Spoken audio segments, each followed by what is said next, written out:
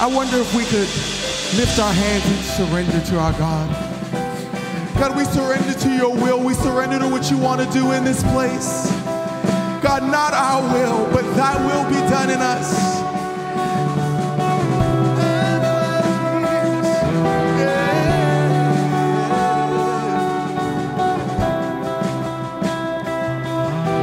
This verse is familiar.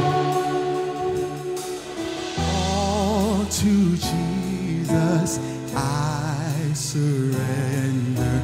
All to him I freely give. I will ever love and trust him in his presence daily live.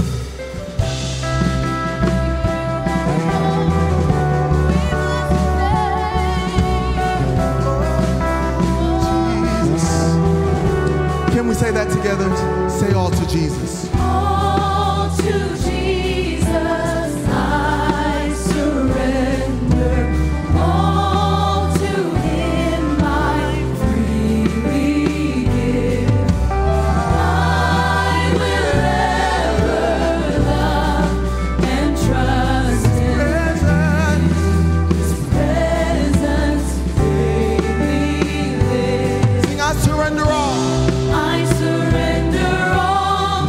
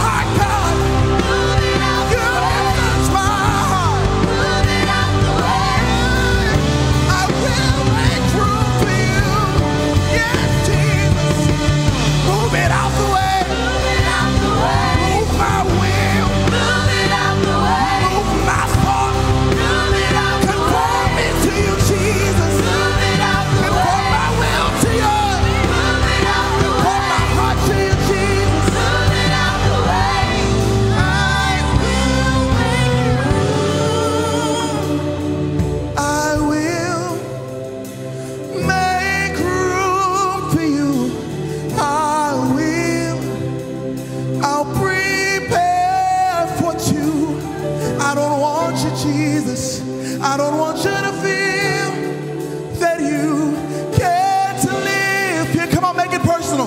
Please live in me. I'll make room. Hey. Lord, I will. I'll prepare for two. So you don't feel that you can't live here.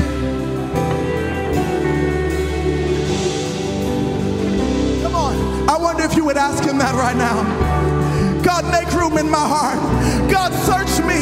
Search me, oh God. Search me for every impure thing, God. Search me for every unclean thing. Search me for every bad attitude, God, every bad habit. Make room for me. Make room for you, God. Make room for you in my heart, Jesus. In my will, you can move out of every situation. Move out of everything that I want. Move that over. Move it over. Come on, tell him that. Say, move it over. Move it over, Lord. Move that over. Have your way. Move that over. 'Cause I will make room.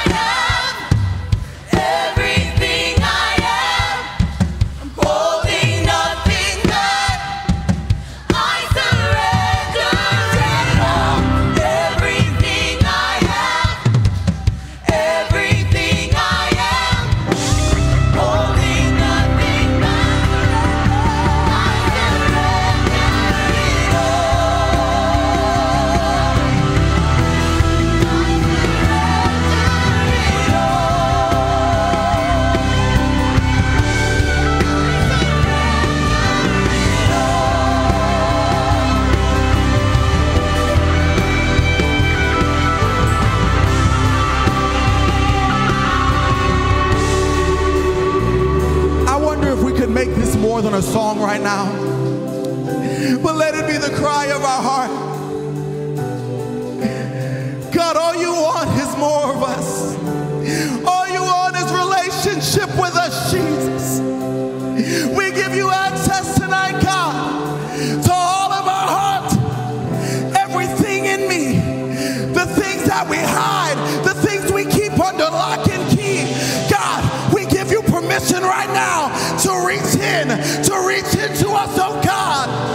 We surrender, God. Come on. We don't need to get in a rush tonight. We don't need to get in a hurry. This is what God wants from us. He wants our surrender. He wants our time. He wants our heart. I wonder if you could lay it all before Him tonight. He's reaching for somebody tonight. He's reaching for you tonight.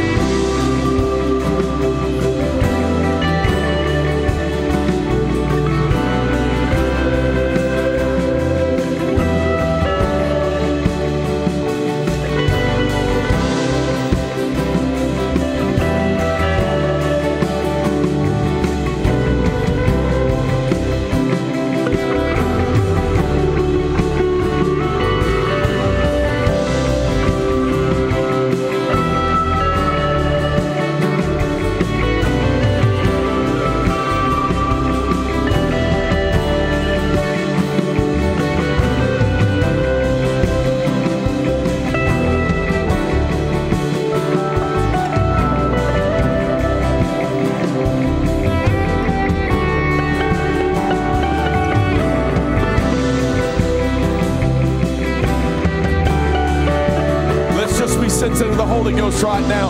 I realize there are many that are getting their breakthrough, but I think all across this auditorium there are people that need a touch from the Lord. Come on, let's just shut out everyone around us right now and you receive what you need. Hallelujah. The window of heaven is open in this place right now. Hallelujah. Father, we love you today, God. We trust you.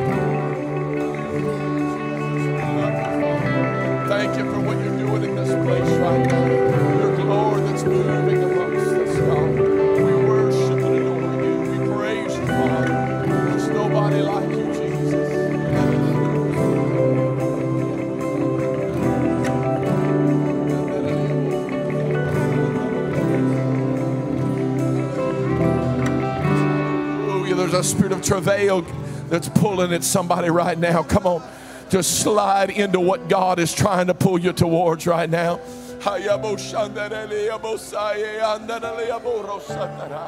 Hallelujah.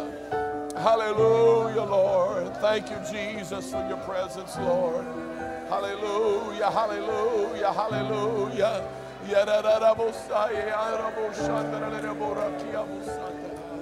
Hallelujah, Jesus. Hallelujah, Jesus. We love you, Lord. Thank you, Jesus.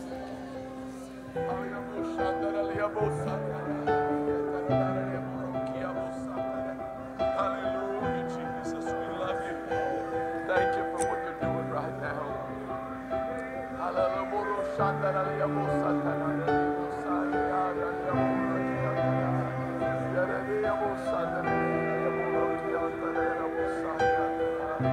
Hallelujah, Jesus. We praise you, Father.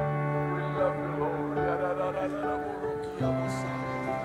Hallelujah, Jesus. We love you, Lord. That's it. Come on. Just pour your heart out to him right now. Hallelujah. Hallelujah. It's been a long time for some. Come on, just get what you need from the Lord right now.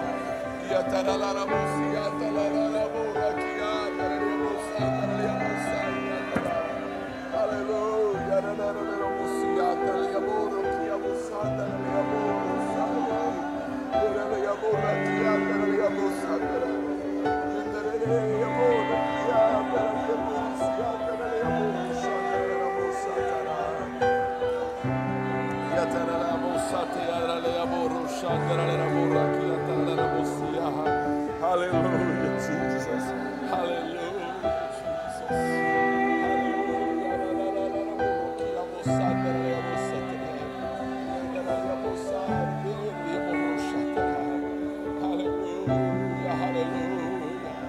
Hallelujah, hallelujah, hallelujah. It's a sweet touch of the Holy Ghost in this room right now. Hallelujah, Jesus. We love you, Father. Hallelujah.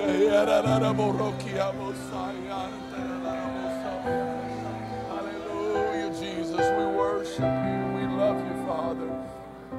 Hallelujah, Jesus. If you're here with your family, why don't you just reach out to them right now and begin to pray for your family right now. Hallelujah. One with another. Come on, let's let the Lord use you, minister through you right now. God, I'm asking you to touch my family, God. Lord, let us have revival and strength in our home. Hallelujah. Any challenges, any problems, God, we surrender them all to you right now. Father, we give it to you, Lord. Let your glory move in our midst, God. God, bless our families, strengthen our families. Father, I pray that you would bring deliverance and healing and strength, Lord. God, we can't make it without you, Father. We need you right now. We need you right now. Strengthen us, oh Lord. Strengthen us, oh God. Hallelujah, Jesus. Hallelujah, Jesus. Thank you, Father, for what you're doing in this place. For your glory. Lord, strengthen them. Strengthen. God, strengthen, Lord. God, renew us in your spirit. Revive us, Father. Let your glory settle over us, oh Lord. God, strengthen us, oh God. Strengthen us. As families, God, I pray that you would strengthen us. Strengthen us, oh God. God, let your glory move in our midst, God. I pray that you would help us, oh Lord. God, touch us. God, I'm asking, Lord, help her, God. Strengthen her. God, you know what she needs, Lord. I pray that you would be with her, Lord. Help her, Lord Jesus. God, let your glory move in our midst, God. We need you. We need you.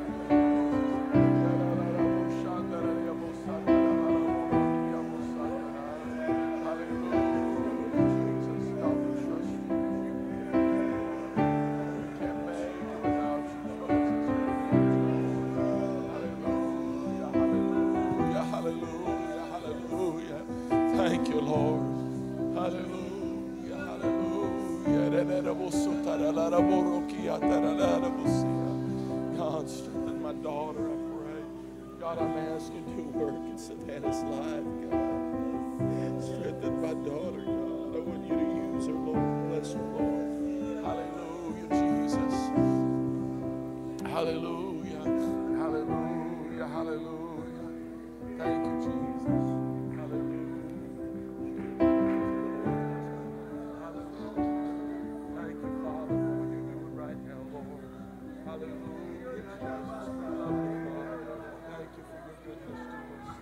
Hallelujah. Thank you, Lord. Thank you, Lord Jesus, for your goodness, oh God. Hallelujah. Thank you, Jesus. Thank you, Jesus. Hallelujah, Lord. Hallelujah, Lord. We love you, Lord. Surely the presence of the Lord is in this place. I can feel his mighty power and his grace. I can feel the brush of angels' wings. I see glory on each face.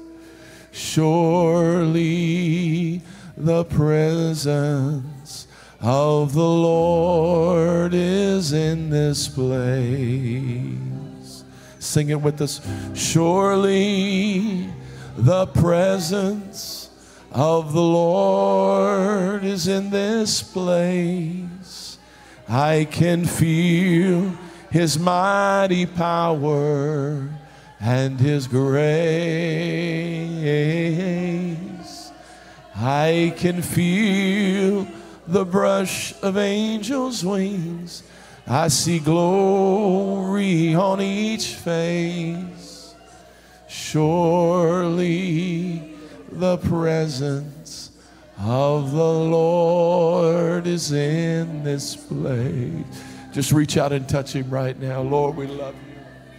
Thank you, Lord, for what you're doing right now, God. Hallelujah,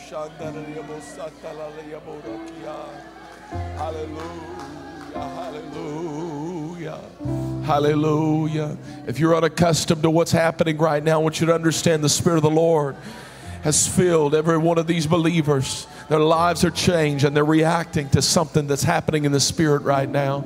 If you'll just lift your hands, you're going to feel what we're feeling. The glory of the Lord is going to touch you. Come on. Hallelujah. This is our birthright. It's our gift from heaven. Thank you, Lord. Thank you, Jesus, for what you're doing right now. God, let your anointing, let your Spirit move amongst us. God, we love you. Hallelujah, Jesus. Hallelujah, Jesus. Thank you, Father, for your goodness. Thank you, Lord, for what you're doing right now in this house. Hallelujah. Hallelujah, Jesus. We love you, Lord. Thank you, Jesus, for your goodness, oh God. Hallelujah, hallelujah, hallelujah. We love you, Lord. God, you are faithful. You are so good. Hallelujah, Jesus. We love you, Lord. Thank you for your blessings. Thank you for your goodness. Hallelujah. We love you, Lord. We love you, Lord. Hallelujah. Thank you, Jesus. Thank you, Jesus, for your blessings to us, God. We love you, Lord. Hallelujah. Hallelujah. Hallelujah. We love you, Jesus. Thank you, Lord. Thank you, Lord. I don't care this place.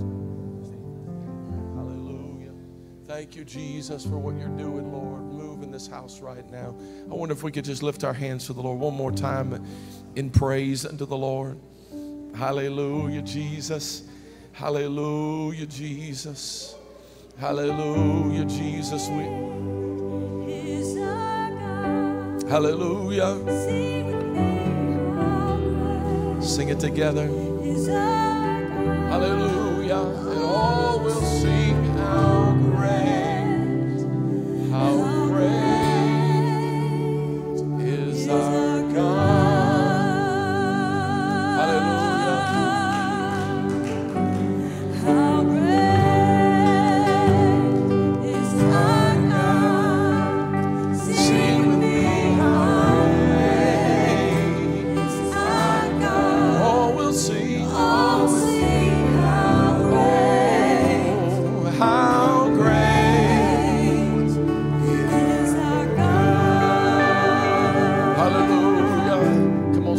How great is our God. Sing with me, how great is our God. And all will see how great is our God. Name above all names.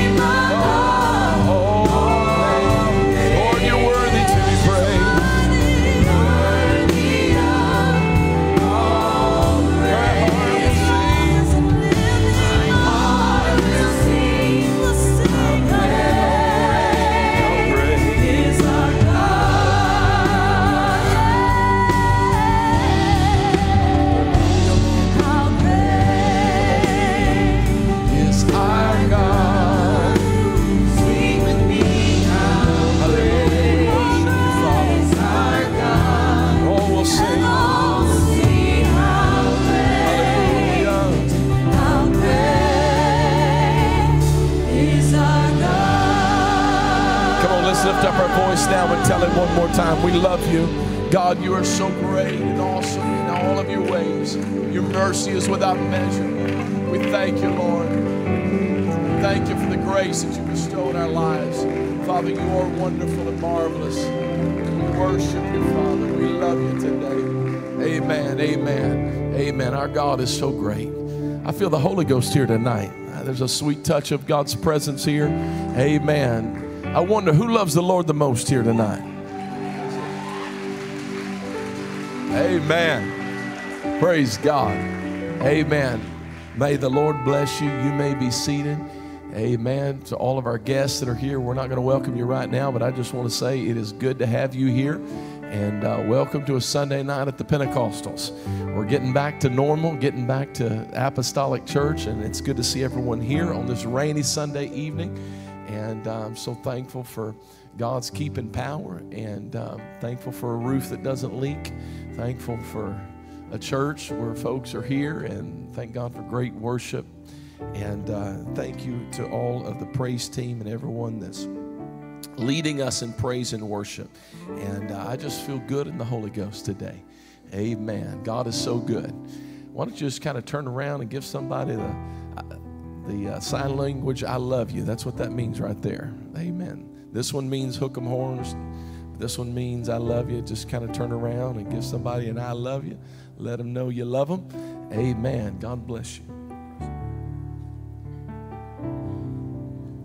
Thank you, Pastor. Can we clap our hands to the Lord one more time, please? Hallelujah. Has God been good to you this week? Amen. Has God been your provider to you this week? Has God been your protector? Has God been your healer this week? Amen. He's worthy of every praise. How many said amen? Hallelujah. I'm glad to be part of a church that takes pride on the presence of the Holy Ghost and so sensitive to the presence of the Holy Ghost. That's what I love about our church. We like the presence of God here all the time. And God is not done here tonight. How many say amen? He's not done here tonight. So whatever you came here tonight, if you came as an spectator, I know you're going to receive some from God here tonight. So you might as well worship the Lord here tonight. How many say amen? Praise the Lord. This time we want to welcome everybody here at the Pentecostals of Katy. If this is your first time or second time visiting us, if you did not get a first time or second time card, if you will raise your hands, our usher will get that to you. Also at this time, we want to welcome our online audience and those who listen to our revival radio. Why don't we clap our hands to those who are watching online right now? We won't be shaking any hands, but you can turn to your neighbor and tell them, hey, I'm glad you're in the house of the Lord here tonight. Amen. Also, if you need, at this time, we're going to go into our offering. At this time, if you need an envelope, our ushers are walking through the auditorium right now. If you need an envelope for your offering or tithing at this time, you can give. There's several ways here to give here at the Pentecostals. You can give by cash or checks. If you raise your hands, there's also kiosks in the back. You can give electronically as well. But if you raise your hands, they're over here around. At this time, we have some announcements. As you notice, we're under construction. How many appreciate what God is doing for us in this time right now? Amen. Please be cautious in the foyer area and around the constructions area, in the lobby, in the restrooms. The restrooms over here are not able to use, but there's restrooms in the back behind the Spanish sanctuary, by the youth sanctuary. You can use those as well. Next Sunday, September 27, we'll have baby dedication in the a.m. and 10 a.m. service. If you have a baby, you want to dedicate your baby on September 27, we'll have the baby dedication service. Please see Sister Pamela Correa if you need any more information about that as well. Also, October 1st through the 3rd, Zion Music Conference. Amen. How many of us are excited about that? Hallelujah. Hallelujah. We'll have 9 services will be free. Starting on October the 1st through the 3rd, 9 services will be free. Please come and join us for this powerful service. I know God is going to move in a mighty, powerful way. How many believe that? Amen. At this time, we'll dismiss the choir as well. If you're part of the choir, you'll be dismissed. One more last announcement. Tonight, we'll need a couple of men. If you're available tonight after service, we'll need some men after service to move some stuff around. They're going to paint I believe some of the area here in the back. So we need some men that can help us move some of this stuff around. If you have 10, 15 minutes after service, we would appreciate it if you can stay and help us clean that up. At this time, can we stand? Let's go to the Lord in prayer for our offering and tithing at this time. Ushers, can you come? They're already here. Let's go to the Lord and pray and thank Him for what He's done already in this week. Lord, we give you praise and honor at this time, Jesus. We thank you, Lord. Thank you for an opportunity to give back to your kingdom, Lord. Thank you for an opportunity to give back what you already gave to us, Lord. We give back to you, Jesus. Use it for your kingdom, for you have asked Him your kingdom. In Jesus' name we pray, amen. Bring your tithing and offering to the front.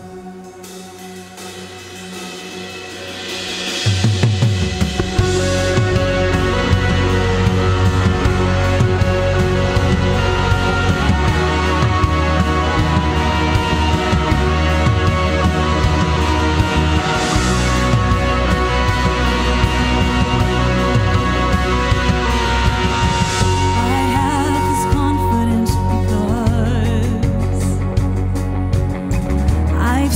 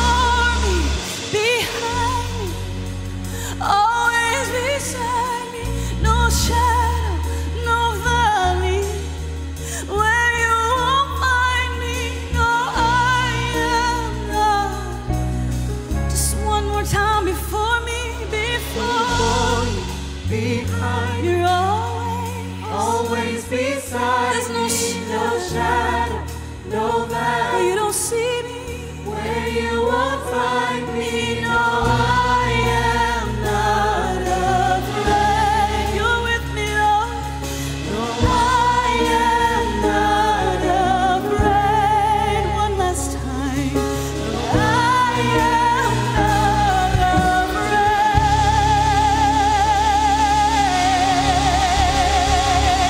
Hallelujah, you're with me. I am the present help in time of need. Hallelujah.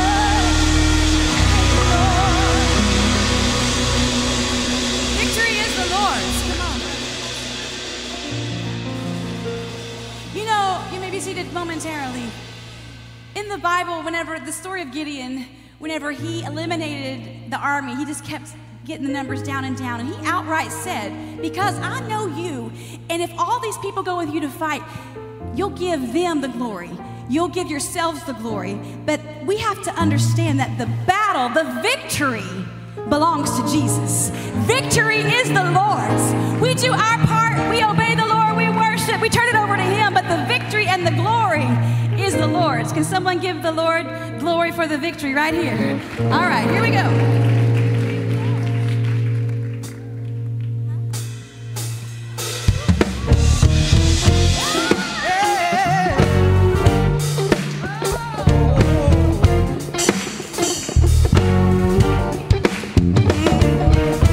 I've seen my God in the midst of the fire, turn down the heat and made the devil a liar. He's always with me. He's always working all things for my good. Victory is the Lord. Victory is the Lord. With His words in my mouth, I'll pronounce all He's done for me. Victory is the Lord. Oh, I've seen the waters where the tide was real high. Thought I would sink, but He was right there by my side. He's always with me, and He's always working all things for my good. Oh, victory is the Lord. Oh, victory is the Lord. Oh, victory. Word in my mouth, I pronounce all He's done for me. Victory is the Lord. Victory is the Lord. Victory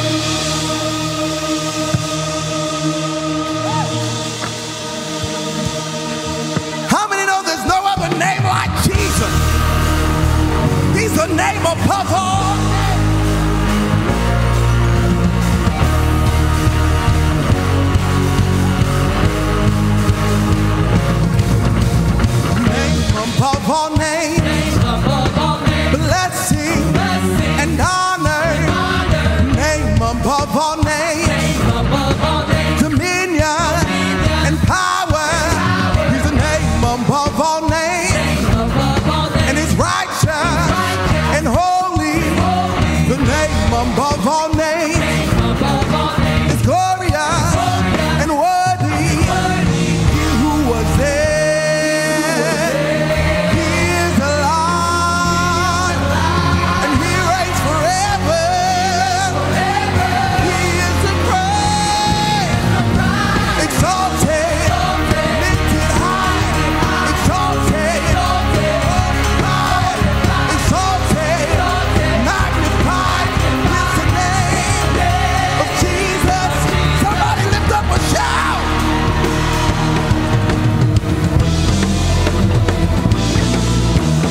Name above all names.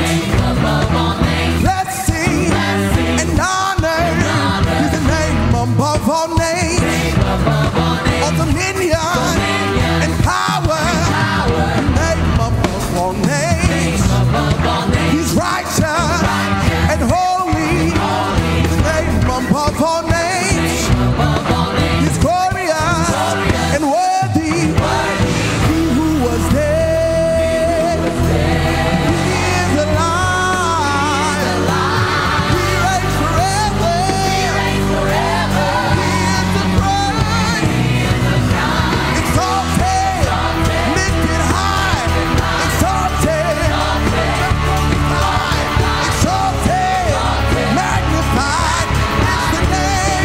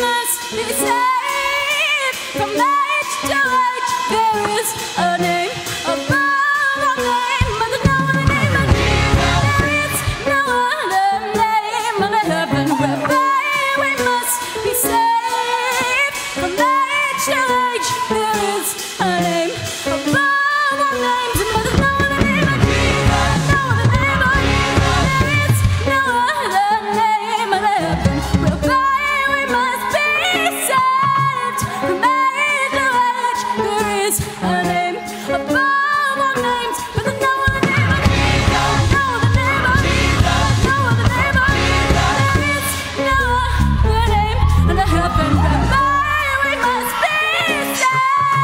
From age to age, there is a name above all names, but there's no other name but Jesus. No other name but Jesus.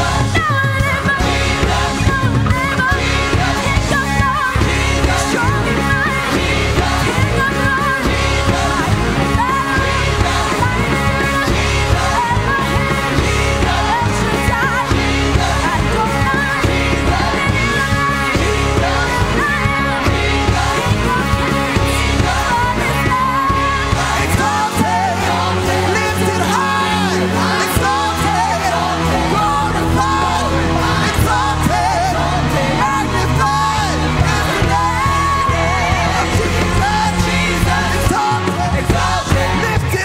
but Jesus.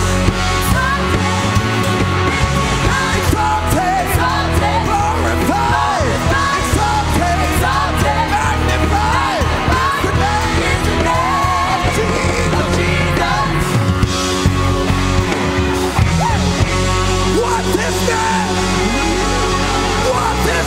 of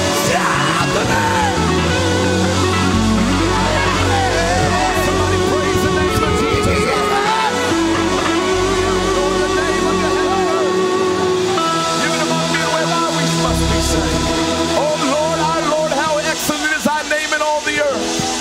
and set thy glory above the heavens.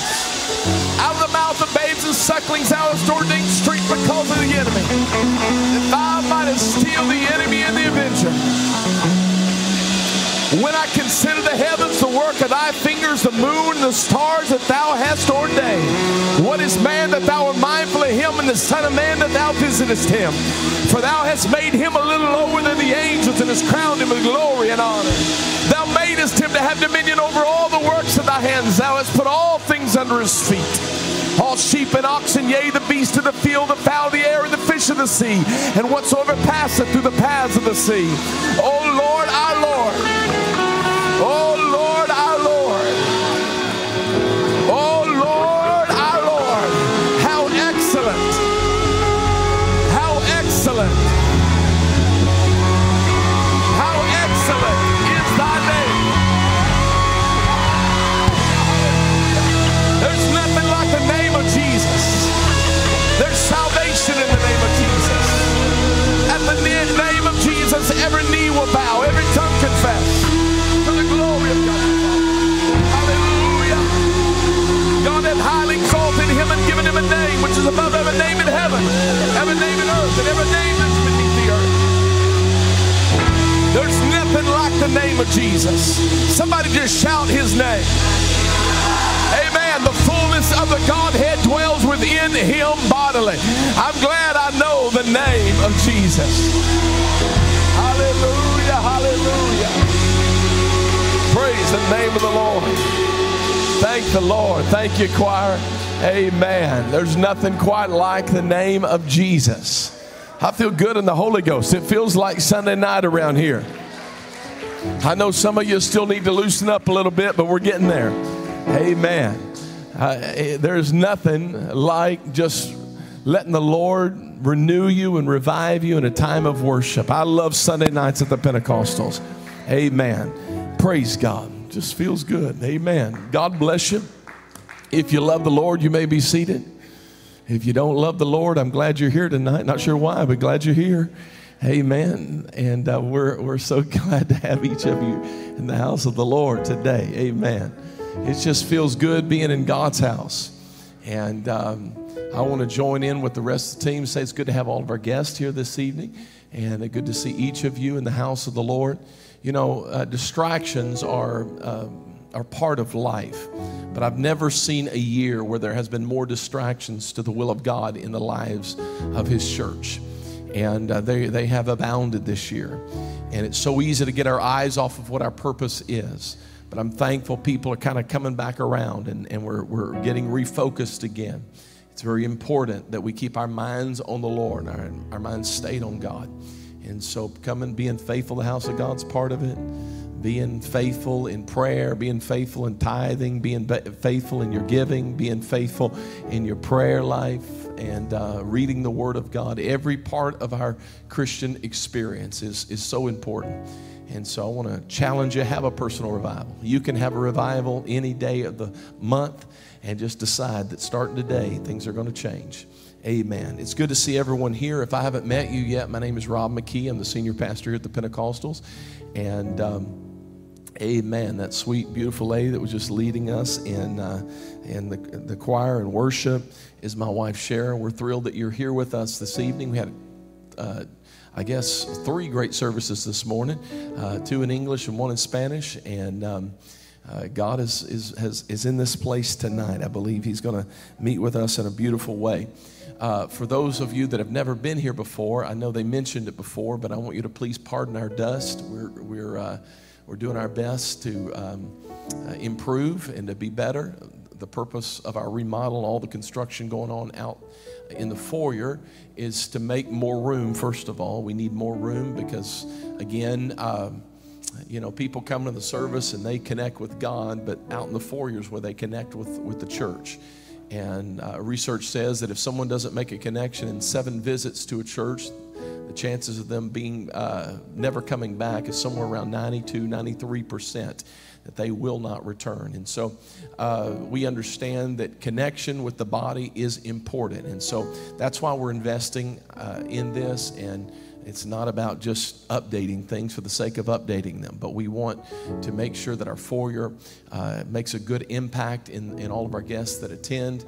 And there's plenty of room out there, and we want it to be to make a good impression and be a place that we can connect with the body. And so we've got a lot of things that are happening in the next couple of weeks, and getting ready for, you know, what we typically do is we have these plans to do things, and then we try to set a start date and kind of work towards it. But the only way we can accomplish everything we need to is with your help. It's impossible for 1 or 2 people. They say the average church in North America that roughly 10 to 20% of the people do somewhere around 80% of the work in the church. And I don't know if that's exactly true in every congregation, but I can tell you that God has allowed us to do some great things because of the unity that rests in our church, and people have a mind to work. And I want to say thank you. Throughout this week, I know we've mentioned it already, but throughout this week we will have construction, but it's mostly skilled labor. So sheetrock, if you have experience in sheetrock, framing, electrical, plumbing, any of those fields, please stop by. We will have some jobs. If you have time, you want to come up, some other things that are unskilled labor that you can come up and help with. It would be a tremendous ministry. And then, of course, next Monday, a week from tomorrow night, we're having a church-wide, old-fashioned church-wide work night. And so we've got a lot of tasks, a lot of little things that everybody can do. We're just kind of getting it all ready, and we'll get a whole lot done that night. So we're asking, please put that on your schedule. A week from tomorrow night, 7 o'clock, and we will have a church-wide work night. So, amen. I'm so thankful for all the things that are upcoming. We have our Zion Music Conference. I think this is year, 7, something like that, roughly. year eight, that we've had our music conference. For those of you that have never attended Zion Music Conference, it is probably one of the largest, if not the largest, attended music conferences in North America. We have folks that register from everywhere. I'm talking about in the apostolic ranks, but we have folks that register from all over the U.S. and attend, and even Canada. We've got folks that fly in from other countries, and we're so honored that we could host something like this. It does us no good just to come together and enjoy music. We want to be a blessing. This is not some money maker for us. That's not why we do it. We do it so that we can be a blessing to other congregations and help churches. Our focus is mostly on the church, anywhere from 50 to 100 or even less than that, and that's mostly what's represented. Most churches are under 150 that attend our music conference, but we want to be a blessing, and we want to help them. Music is such an important part of our apostolic worship experience, and there's something about the glorious music, worship unto the Lord, that just ushers us into the presence of God. And so all of that is coming up very quickly. All right, now I said all that. I'm just kind of taking a little bit of time in case you're wondering, waiting for the choir to come back in. But I did want to mention that this coming Sunday, it's very exciting. This coming Sunday, we are relaunching our ministers class, and we are calling it For Preachers Only. Now, those of you that have been a part of MIT in the past, Ministers in Training in the past, maybe you have attended before. This is going to be a bit different because we're dividing that class into two different classes. And here in just a moment, I'm going to let Dr. Wilson come and talk about one part of it. We're having two classes. One is going to be called For Preachers Only, and this is for people that feel a call to the pulpit ministry. This is not a leadership, even though we will be touching on some leadership issues. It is for preachers, okay? So specifically for preachers, those that feel a call to the pulpit ministry. And then simultaneously at the same time, 9 o'clock on Sunday mornings from 9 to 9:30, not only will we be having our For Preachers Only class, but we will be having our leadership, Christian leadership development class, and that will be taught by Dr. Wilson as well as my wife. Of course, Dr. Wilson has his doctorate in strategic leadership. My wife has her master's in organizational leadership. Thank you. I knew it was leadership something. Didn't want to get it wrong. And they will be tag teaming with that. Occasionally, we may switch it out, and I may come over here and teach this, and then they may teach over in the minister's class. But it's going to be two great classes. I do want to tell you, we need you to register for it, okay? We need to know how many people are attending, and especially for the minister's class, if you feel that burden, that desire to be a part of it, we need to talk to you, and I want you to come and talk to me. And we have a ministry covenant for all those that are a part of For Preachers Only. We don't want you just showing up saying, "Hey, what's going on?" Now, we want to make sure that those that feel a call have an open door. Okay, so it's not hard to get into, but we do want you to come and talk to me, and just kind of tag in with me, or you can talk to Brother Mayer, Dr. Wilson, or even Brother Correa, one of these individuals, and they will get you a ministry covenant, and you can be a part of it. And so very excited about that. That all kicks off this coming Sunday morning. So immediately following our 8 a.m. sunrise service from 8 to 9, the class will begin, okay? So those of you that know, I'm preaching the 8 a.m. service, and so as soon as that service is over with, I'm going to run over and be a part of that class. And so we're going to try to end it a few minutes early, but we're going to have a tremendous time. And I will tell you this, for the ministers class, this coming Sunday, we will, you know what, if it's all right, I want to call an audible right now. Why don't we do this? Since it's kind of new for a lot of people, why don't we just forego the ministry covenants for this coming week, and then we'll talk about them. I'll kind of go through them this coming week and kind of explain a little bit about them. But if you want to be a part of it, just show up, okay? And the locations for those classes, do we have location? All right, for preachers only, we'll be upstairs in the conference room, immediately out this door, up the stairs. You just keep walking to the left. If you walk to the right, you'll be in Brother Wilson's office, and it'll be lonely. Just, I guess you and him can hang out. No, you can't, because he'll be teaching another class.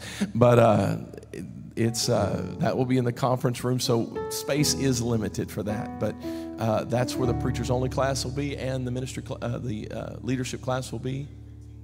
So the new preteen class, and that will be up these stairs right here, down on the left. On the left, okay? So the stairs right out here, upstairs, the last 14 doors on the left. I don't know how many doors we have in that room, but one of the 3 doors. Okay, so just pick a door, any door, and you'll either come out in the back or you'll come out on the platform. So surprise, surprise. So amen. So that's going to happen. But I just wanted to mention this coming Sunday, we will be starting it off first with an explanation of our ministry covenant and our expectations. But then we're going to be talking about 7 things that every young minister should do. 7 things that every young minister. When I say young, I don't necessarily mean young as in age, but you're starting off in ministry. There's 7 things that every minister should do. And really, every minister should do them anyway, but these are 7 things that will help you launch in ministry. And I believe that God will bless you through it. Amen. God is so good, and I'm so thankful. Dr. Wilson was out of town last weekend ministering in the terrible state of Indiana, but we're glad that he is here today and back in beautiful Texas. We want him to come. I want him to share with you a little bit about the leadership class, and then he's going to deliver the word of the Lord today. Put your hands together and let's welcome Dr. Eugene Wilson. So the leadership development class, Christian leadership development, we will be talking about how to build a team. And in that subject, we will be addressing how to get everyone into alignment. They say that alignment is crucial in companies. The success of a company and being able to execute its strategy is dependent upon getting everyone into alignment. So we're going to talk about how to get in alignment. And this is also for those that are ministry leaders, the same thing, but how to get into alignment, even those that are difficult to work with. So we're going to start a series on this, and we look forward to next Sunday. Before I have you stand, I just want to simply say that, first of all, it's good to be home. And I was home. Indiana is where I was born and raised, so it was good to be with my family, but it's good to come home. And never dreamed that years ago that home would be Texas. Now, my wife, for our entire marriage, has told me that she was a Texan. And I always said that you were raised in Indiana. You moved to Indiana when you were 3 years old, and you are a Hoosier. And she said, once you're born in Texas, you're always a Texan. And she's told me that so many times. But, I'm just going to be really transparent and just take a chance here just for a second. My wife, I should know this by now, but I'm a slow learner on some things. And if I ever go to her and I say something like this, now I want you to listen to me and I don't want you to get mad. As soon as I say those words, I don't want you to get mad. She's already ticked. Because she knows that what I'm getting ready to say is something that potentially is going to make her mad. So she's already on the edge. And you would think that I would learn not to do that. I still haven't learned that one. Every now and then I'll start, qualifying my statements by saying, I don't want you to be mad. Well, I've noticed through the years that there are times when I walk to the pulpit that I say something early on about what I'm going to preach or what I'm not going to do or what I'm going to do, whatever it is. I say something early on, and all of a sudden it just changes the whole dynamics of what I'm getting ready to say and everyone being able to receive it. So it always makes me a little nervous. But, here we go again. Slow learner here. And so I'm going to take the chance and just simply tell you that I'm really nervous tonight. And so there's my opening line. I'm nervous. And the reason is because the Lord has laid something on my heart a little over a week ago, and I can't get it out of my spirit. I keep telling the Lord in so many words, like, God, I really don't want to preach that. I'd rather preach something different. And I know the choir is singing, and Zion Music Conference is coming, and Lord, they're wonderful people, and the list just goes on and on and on, and I just can't get away from it. And so I had to convince myself I was going to preach something different. Got up this morning, and the Lord just kept redirecting me back. And then Pastor preached, and when he preached this morning, in the spirit of what the Lord was dealing with me about, it was an exact same alignment in the spirit that he preached about. So I know I'm in the will of the Lord, but my personality is such that I just don't want to preach. I told my dad, I said, I really don't want to, and I said, 10% chance I preach tonight. And I was basing that off of the fact that I really just don't want to talk about what I'm getting ready to talk about. And so you'll understand here in a minute, because anyway, I need to stop and get started. Happy birthday, son. And I don't often have that opportunity that when my son is on the keyboard and he's turning 34 and 24. And 24 years old. 24 years ago, we were new pastors, young pastors in East Tennessee. And Cade was, we'd just assumed pastor of the church in the month of July. And then Cade was born in September. And it wasn't long after that we were living in the church. And Cade was riding his bicycle down the hallways and then going into the auditorium and banging on the drums. He was a drummer back then. I don't know if y'all knew that or not, but about 3 years old, he found the sticks all the time. He was always banging on the drums, and he probably plays the drums about the same as he did when he was about 3 years old. And he plays all kinds of things, but I haven't heard him play much of the drums. But I give honor to my son tonight, and happy birthday. Hey, man, would you stand with me, turn with me to the book of 1 Samuel, chapter 4. And in all sincerity, if some of you that are praying, our prayer warriors, would just pray for me tonight, and I just want to just simply, this is my challenge, okay? I feel a tug in my spirit, and I feel that God is leading me to speak what I'm going to speak about tonight.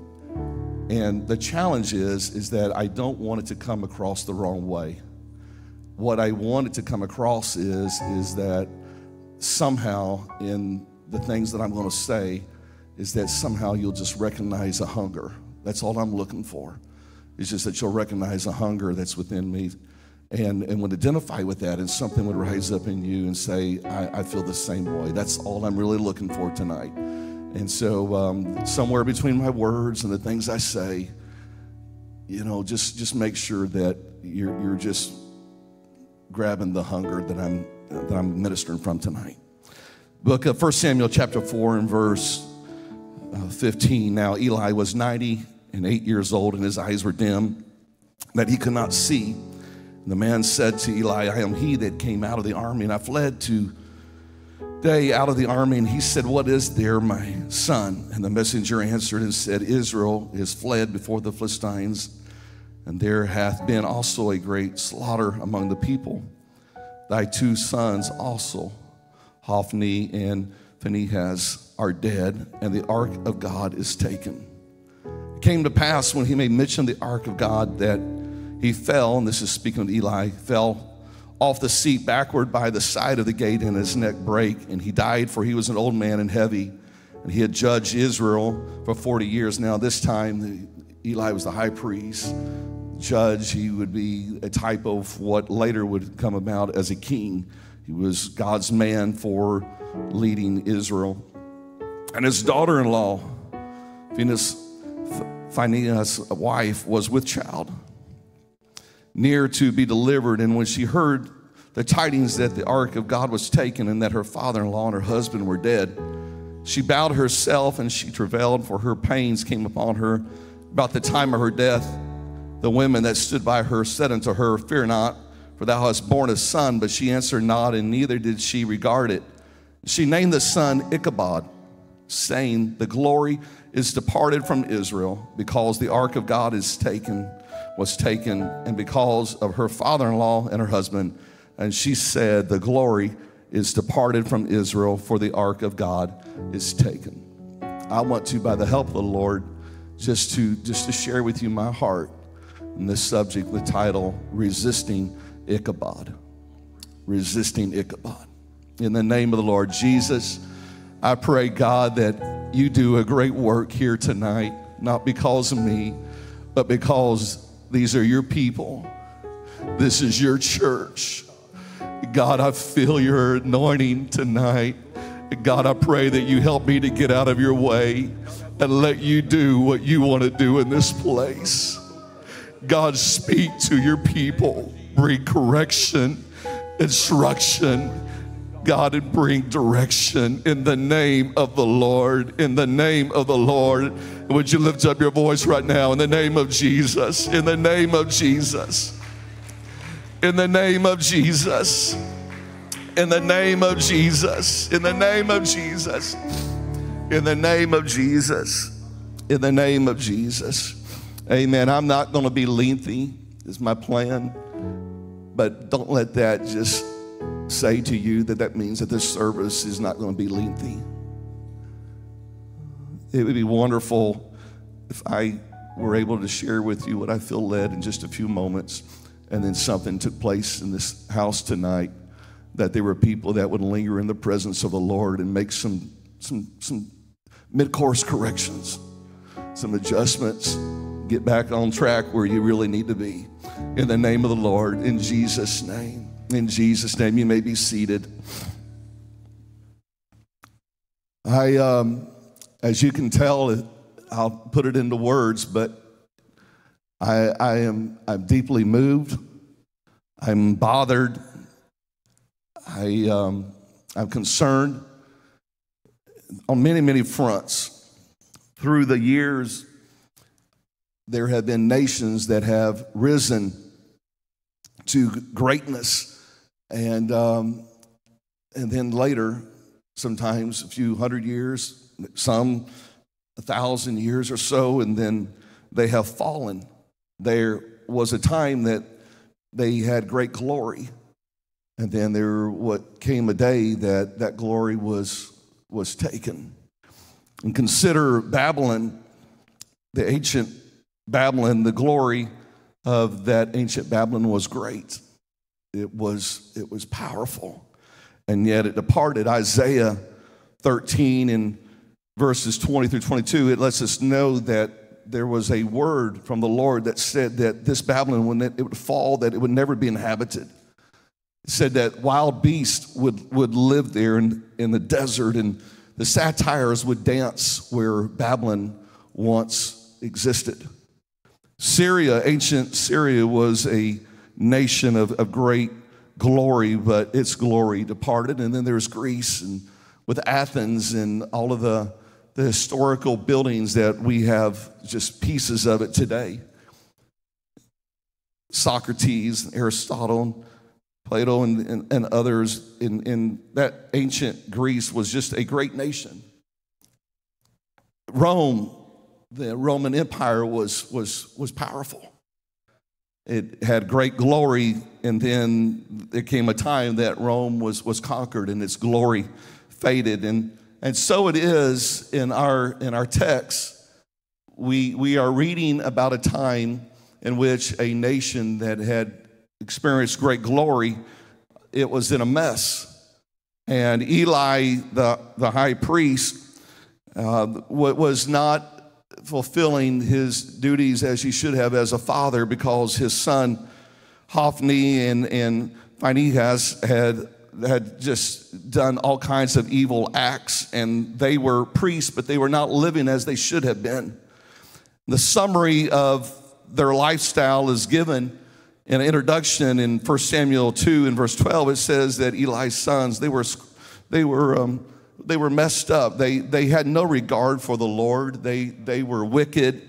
They did wicked things. We know from Leviticus chapter 7 that Eli's sons, that they took a 3-pronged fork and they ate whatever meat they brought out of the pot, when sacrificing an animal, and this was a sacrifice at the temple, and they were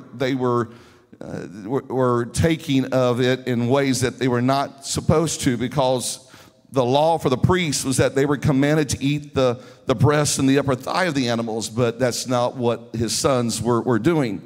And then we know from 1 Samuel 2:22 that Eli's sons were sleeping with the women who were dedicated to the service of the tabernacle, and this was against God's law for forbidding adultery. And Eli, a good man, was a passive father, and he did nothing to hold his sons in check. And so things were not as they should have been. They were messed up. And then we get to our text, which is 1 Samuel chapter 4, and it doesn't let us know why Israel and the Philistines are going to battle, but it does let us know that they had gathered for battle, and they went to battle, and in that battle, the Philistines got the upper hand, and they killed some 4,000 Israelites. And the Israelites' response was simple. They said, "Why has the Lord defeated us before the Philistines?" They understood that for some reason God was involved in this, and they said, "Why has God defeated us before the Philistines?" But they never really took time to focus on the answer to their question. They never really took time to zero in on getting a response. Instead, they automatically assumed that they had the answer, and the answer was that the Lord caused them to be defeated because the Lord wasn't present with them in battle. His presence was locked away in Shiloh at the tabernacle, so their solution was very simple. They said, "Let us bring the ark of the covenant of the Lord here from Shiloh, that it may come among us and save us from the power of our enemies." So they understood that God's presence was tied to the ark of the covenant, this box that served somewhat as a movable throne or a footstool of the Lord. And they thought that if we bring the ark with us into battle like a lucky rabbit's foot, then we will defeat our enemies. And now, in times past, God had shown up and helped them in the time of battle, and they just assumed he would do it again. Now, never mind that they did not ask him for direction. Never mind that they did not go to prayer. Never mind that they did not go to God and say, "God, make us right, make us pure, make us holy. We repent for all the things that we have done before we go to battle." Instead, they bypass prayer, they bypass getting right with God, and they immediately go to, "If I can just get his presence in the midst of this battle, then I'm going to be victorious." And now you can see why I'm a little nervous earlier about what I'm preaching right now. But the nervousness has left me. And I'll just jump ahead and be just as plain as I can be.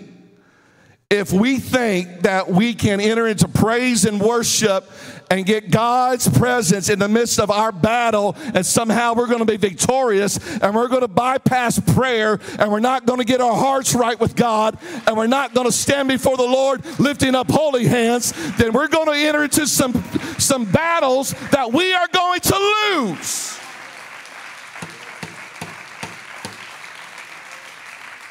Hallelujah. So they sent for the ark like pulling out a lucky rabbit's foot. The magical thing to be victorious. I'm sorry, y'all, but I warned you earlier. I'm talking about a spirit that is amongst Christians in America today. Because we got songwriters who write some good songs, but they don't give us everything that we need. There's some good songs like somehow that my praise is going to win the battle. And there's some good things in that song, but there's something else that's also needed, and that is if we don't enter into battle with holy hands, if we go to war thinking that we're going to get the box and somehow bring it out and win, we're fooling ourselves.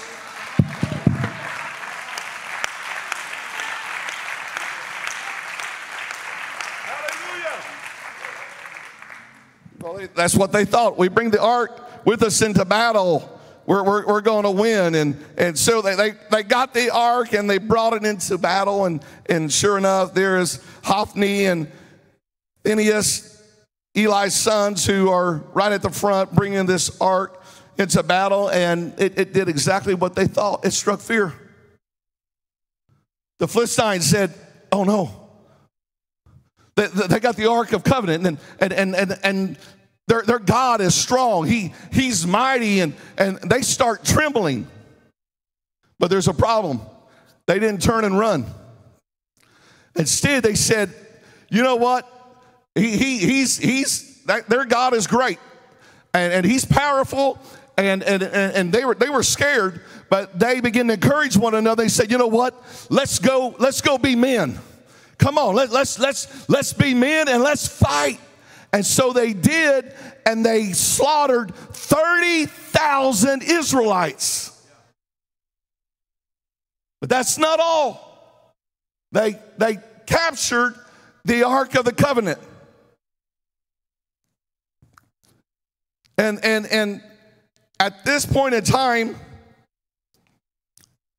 the news of the battle is being sent to Eli, and it arrives at Shiloh where Eli the priest is at, and he's old and he's quite overweight, and he gets the news that his sons have been killed in battle. And then he gets the news that the Ark of the Covenant has been taken, and Eli falls backward and he breaks his neck. And that's not all. His daughter-in-law, Phinehas' wife, she hears the news. She goes into labor.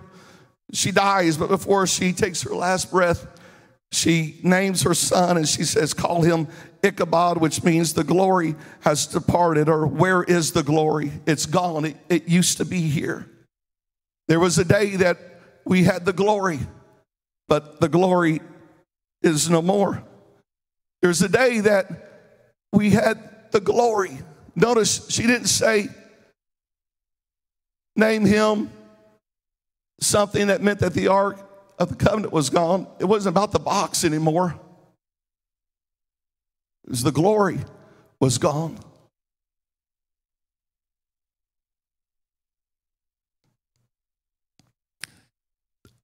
I shared this morning just for a moment, a brief moment. But about a week and a half ago, and I don't listen to a lot of preaching on YouTube, or I like silence.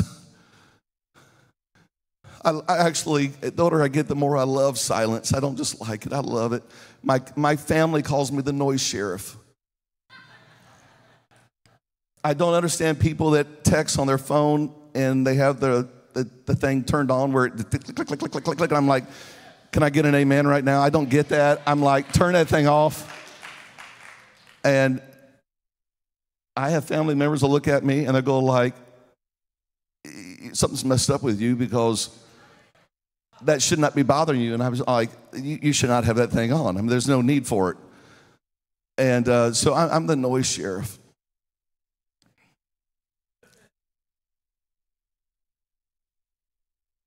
And now I have absolutely no idea why I am where I'm at right now with the noise sheriff.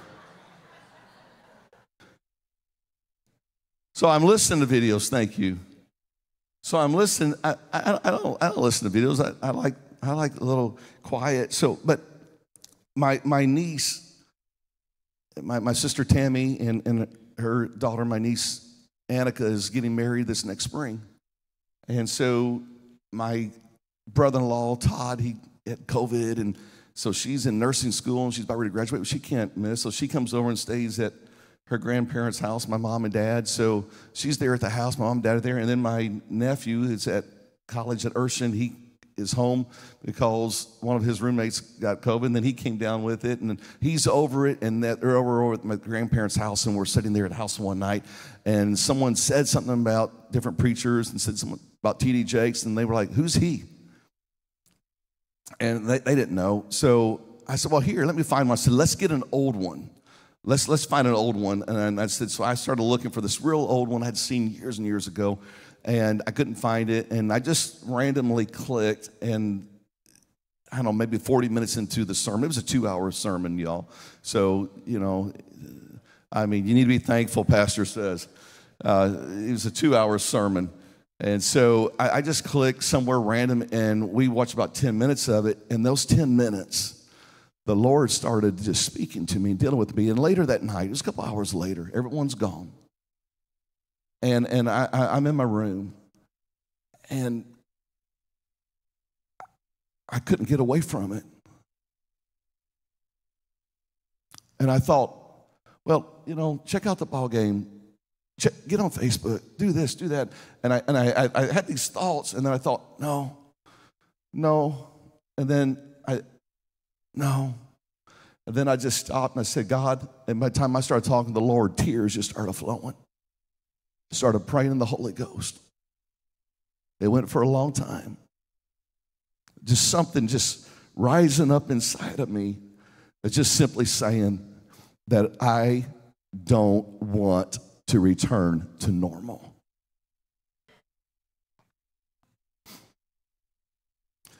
This is what I think some people are looking for. They're waiting for COVID to get over so we can get back to normal. I don't want to get back to normal.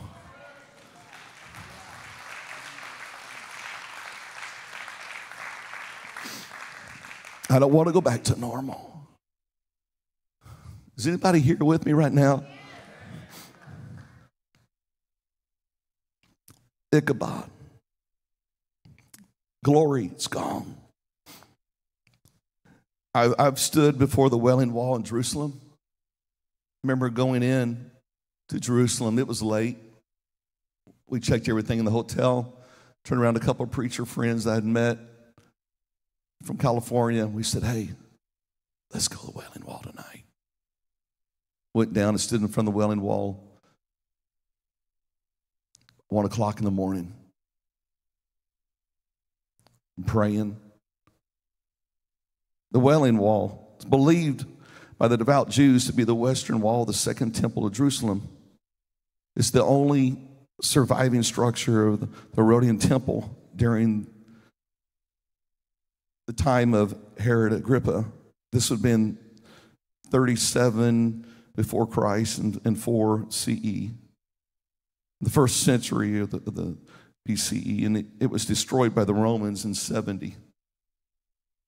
Stood there. At the time it was built, during this time, it seemed like it would last forever. But this is what Jesus said.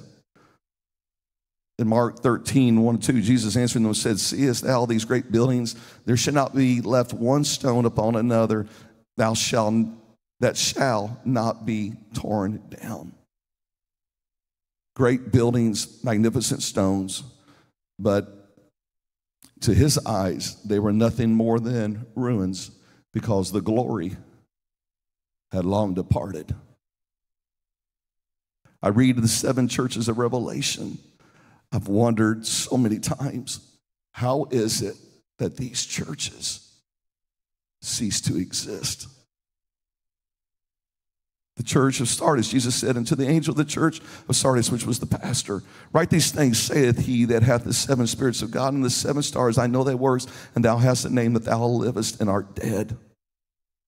To the angel of the church of the Laodiceas, right? I know thy works, that thou art neither cold nor hot. I would that thou wert cold or hot. So then, because thou art lukewarm and neither cold nor hot, I will spew thee out of my mouth. Churches that were once on fire.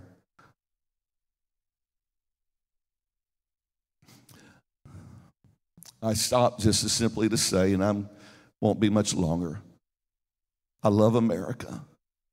I've been places where we can't do what we're doing here tonight. I'm thankful for America. But America is headed down a road that there's a great possibility, if God doesn't do something, if things don't turn, things don't change, that America as we know it today won't be like this 30, 40, 50, 60 years. I don't know. I don't know how long the Lord's going to tarry. I don't know how long it's going to take. But all I know is that there have been nations that have risen and nations whose glory has departed. And just because a church is on fire for God doesn't mean that a church will always stay on fire for God. God forbid that POK would ever become a church that's not on fire for God.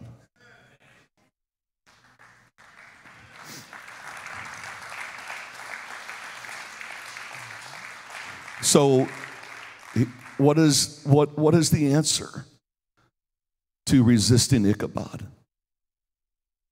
What is the answer to not losing the glory of the Lord? Samson said, I will go and do as I have done before. But the scripture says that he wist not that the Lord had departed from him. I'm hoping that my words are making sense, that you understand what I'm saying. It's not enough just to keep doing the same things we've always done. I'll get up like I did before. I'll get the ark like we did before. We'll go forward into battle like we did before. God will show up. I say this.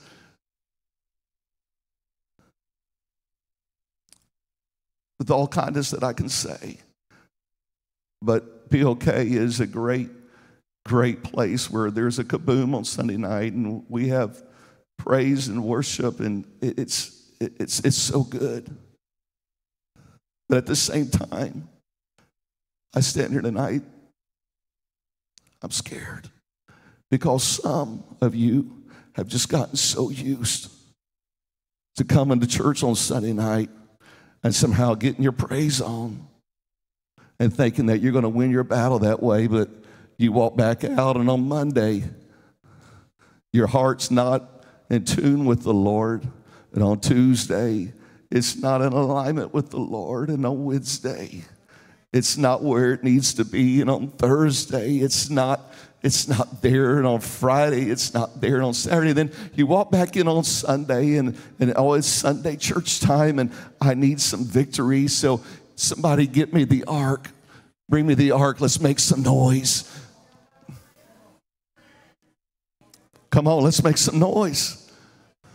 And it doesn't take long that we will join in making noise, because we have learned that if we make some noise, that God will show up. But if we're going to resist Ichabod, if we're going to resist the glory departing, it's not going to be because we came together to make some noise. It's going to be because that when we came together in the worship, our hearts and our lives were being transformed. We were lifting up holy hands. Our lives were in tune to his presence on Monday and on Tuesday, and we were living right on Wednesday, and we were trying to do what was right on Thursday and Friday and Saturday. And when we walked in here, we wasn't calling for the ark because we left the ark behind, but we walk in here with the presence of the Lord right here because we've been walking with him on Monday and on Tuesday and on Wednesday. We don't have to build something up. It's already right here.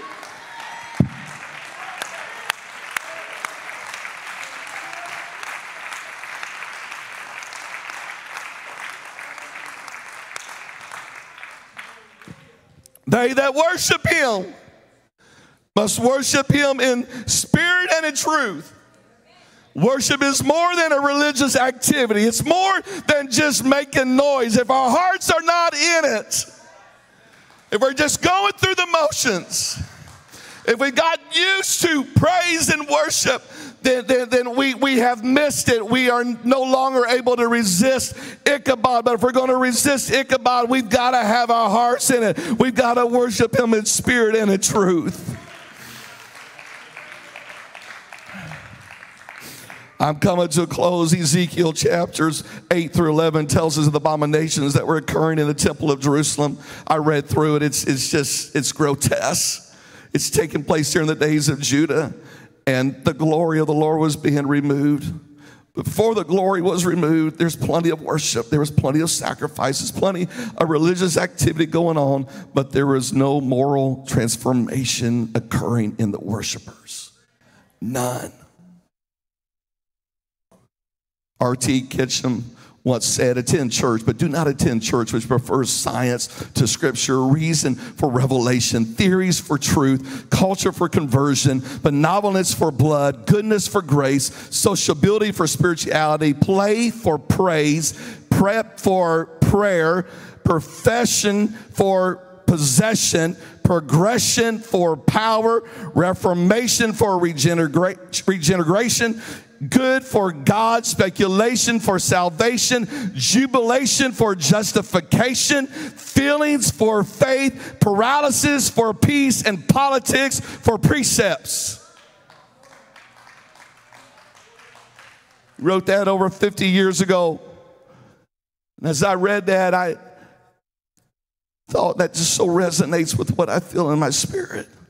I'm not interested in playing games, not interested in going through the motions. I'm not interested in replacing scripture with science. I'm not interested in replacing revelation with reason. I'm not interested in replacing truth with theories or spirituality with sociability or praise with play or power with progress or justification with jubilation or faith with feelings. I'm not interested. And I'm saying here tonight that there's just something inside of me that has been awakened. I want the real thing. I listened to Jake's preach. I text 3 of my friends late at night. This is an hour or so later. I just said, I'm just so tired of preaching to ourselves. I'm tired of worshiping our own worship, praising our own praise. I'm tired of going through the motions. I said, I just want something that is so real.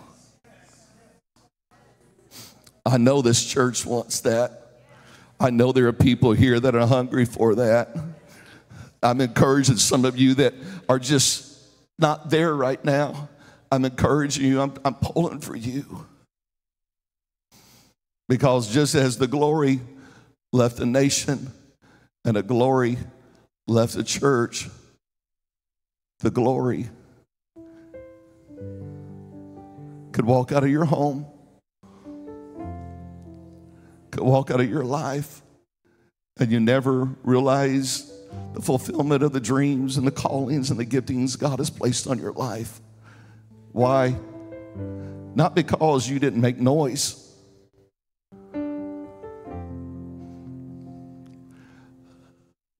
I was about 7 years old. I hardly ever tell this story. I'll never forget it. I was in JS, Mississippi. I was in the back seat of the automobile. In the front was my uncle, my dad's twin. Beside him was a backslidden minister. The back seat was my uncle, was my dad. My dad and his twin brother looked at this backslidden minister who used to preach camp meetings all over America. Great preacher.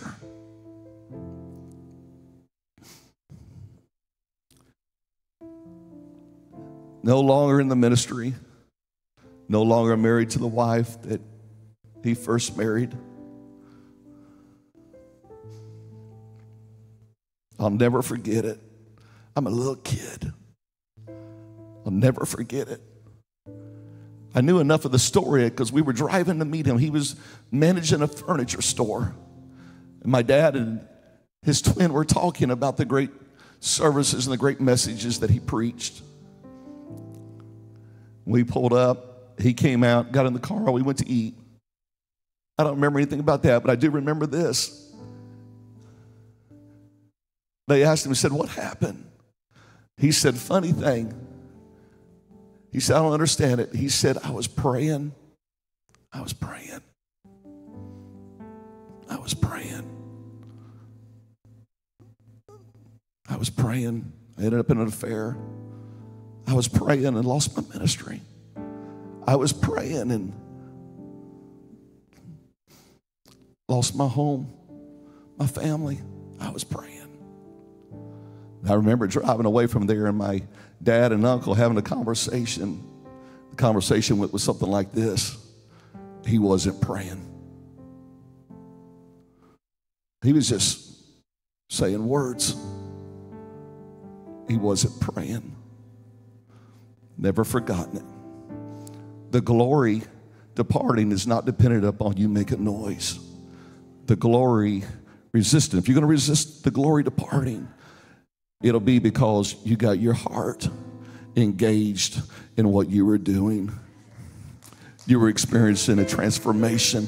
True worship, you start experiencing transformation. And the year that King Uzziah died, I saw the Lord high and lifted up. His train filled the temple. And you read on, woe is me. Unclean lips. True worship brings you to a place where you see him and his greatness, and you see you needing to get in alignment with him. Woe is me. In the name of the Lord, I've done my best to convey what I feel in my spirit. Would you respond to the Lord right now? There's some that already have. Would you find a place either right where you're at or here in this altar? In the name of the Lord. God, there are marriages that are dependent upon husbands resisting Ichabod. There are young people, God, who have a wonderful future in you, but God, their future in realizing it and fulfilling the calling that you have placed upon their life, God, is dependent upon them resisting Ichabod. Oh, God, let their hearts be engaged in it. God, let their hearts be engaged in it. God, may they make their hearts right before you tonight. God, when they lift up hands, God, let it not be just hands that have been doing wicked things, but God, let them lift up holy hands in the name of Jesus. In the name of Jesus. God, there are mothers here tonight, God, that love their children, but God, their love for their children, true love, God, is going to cause them to resist Ichabod, to create atmospheres in a home that is right, to turn off things that shouldn't be, to get rid of stuff that they need to get rid of. God, in your name, there are young people that need to get rid of songs that are on their phones, their playlist. There are young people, God, that need to go to someone, a parent or someone said, help me. I need help governing my time on the internet, what I'm looking at. And God, forgive us, Lord. Forgive me for the times I've ever lifted my hands and I've just gone through the motion and just made noise and my heart wasn't engaged. And God, let it come from our hearts. We're getting back to the heart of worship. It's about you. It's about alignment with you. In Jesus' name.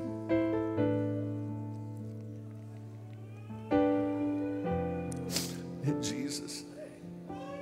In Jesus' name. Lord, make me a house. Make me a house of prayer. A house of prayer. Lord, make me a house.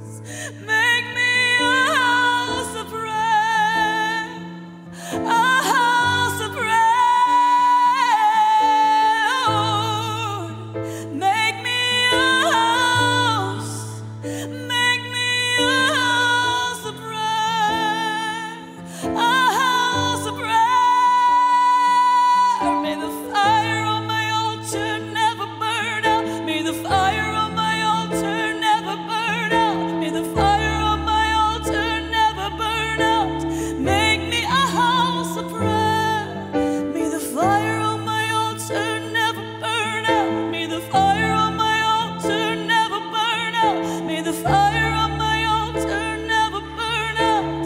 Make me a house of prayer, Lord. Make me a house.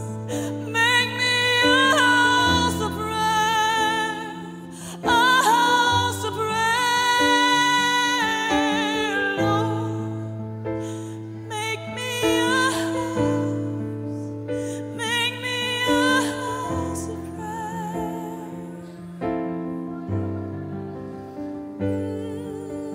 Day and night, night and day. Day and night, night and day. Day and night, night and day. Make me a house of prayer. Day and night, night and day. Day and night, night and day.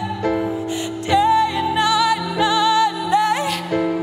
Make me a house of prayer. May the fire on my altar never burn out. May the fire on my altar never burn out. May the fire on my altar never burn out. Make me a house of prayer. May the fire on my altar never burn out. May the fire on my altar never burn out. May the fire on my altar never burn out. Make me a house of prayer. Day and night, night and day. Day and night, night and day. Day and night, night and day. Make me a house of prayer, Lord. Make me a house. Make me a house of prayer. A house of prayer, Lord. Make me a house. Make me a house of prayer. A house of prayer, Lord. Make me a house. Make me a house of prayer. A house of prayer. May the fire on my altar never burn out. May the fire on my altar never burn out. May the fire on my altar never burn out. Make me a house of prayer. May the fire on my altar never burn out. May the fire on my altar never burn out. May the fire on my altar never burn out. Make me a house of prayer. May the fire on my altar never burn out. May the fire on my altar never burn out. Fire on my altar never burn out. Make me a house of prayer. Day and night, night and day. Oh, day and night, night and day. Day and night, night and day. Oh, make me a house of prayer. Day and night, night and day. Day and night, night and day. Day and night, night and day. Make me a house of prayer. The fire on my altar never burn out. The fire on my altar never burn out. May the fire on my altar never burn out. Make me a house of prayer, Lord. Make me a house. Make me a house of prayer.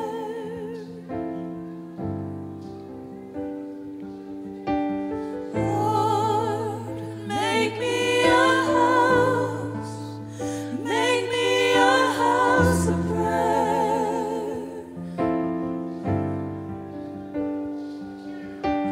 Lord,